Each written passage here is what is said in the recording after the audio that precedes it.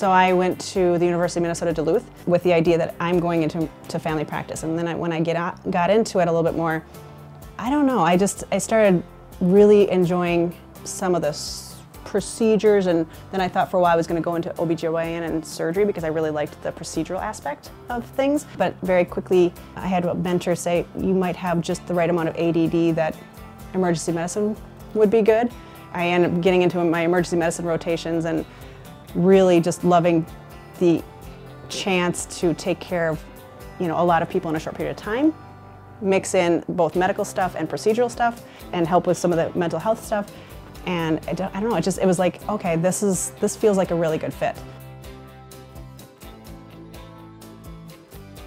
Pretty much I can guarantee you I'm hanging out with my family if I can, so my 2 little kids and my husband. And we live close to a lake, so we're outside all the time. And I just got a paddle board last year for my birthday, so I've been using that as much as I possibly can.